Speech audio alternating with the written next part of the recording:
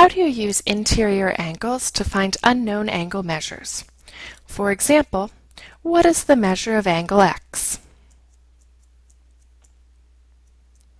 In this lesson, you will learn to solve for unknown angle measures by using consecutive interior angles. Let's review. We know supplementary angles are two angles whose sum is 180 degrees. So here we have two angles. One measures 150 degrees and one measures 30 degrees, and we know they are supplementary because 150 degrees plus 30 degrees equals 180 degrees. Let's take a look at a common mistake. Consecutive interior angles are on the same side of the line.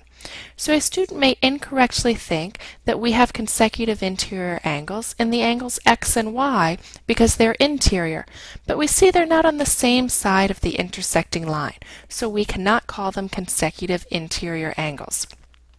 In order for them to be consecutive interior angles, we would have to have our diagram corrected so that we still have our three lines, two are parallel, intersected by a third, but now angle x and angle y are on the same side of the line, so we can say that they are consecutive interior angles. Let's take a look at consecutive interior angles by first looking at intersecting lines. Here we have two lines intersect, and we can go ahead and say that one angle is called angle x. Let's take a look at how these intersecting lines can help us find consecutive interior angles. A pair of intersecting lines creates two pairs of equal vertical angles and four pairs of supplementary angles. So in addition to angle x, we can have angle y, angle z, and angle w. And we can say angles w and y are vertical and angles x and z are also vertical because they are across from each other. And the supplementary angle pairs are angles w and x, angles x and y, angles y and z, and angles z and w. And notice that the supplementary angles are all angles that are next to each other.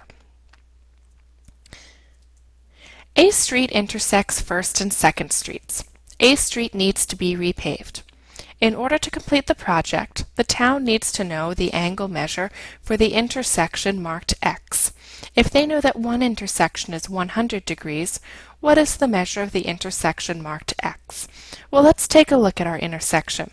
We have two streets intersected by a third street. In this case, First and Second Streets are parallel to each other, and they are intersected by A Street.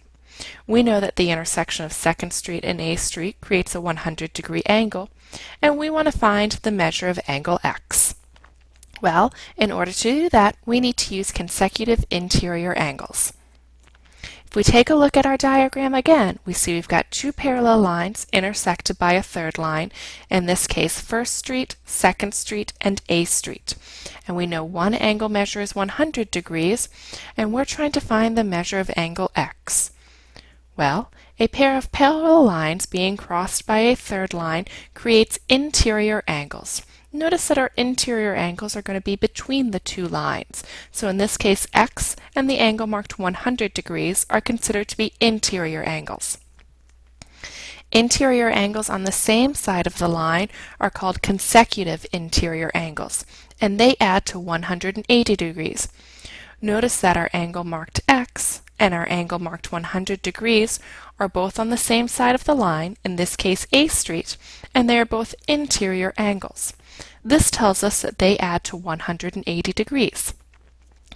Since we know that they add to 180 degrees, we can set up the equation 100 degrees plus x equals 180 degrees, and subtract 100 degrees from both sides to get that x equals 80 degrees. So we know the measure of angle x is 80 degrees because we used consecutive interior angles. In this lesson, you have learned to solve for unknown angles by using consecutive interior angles.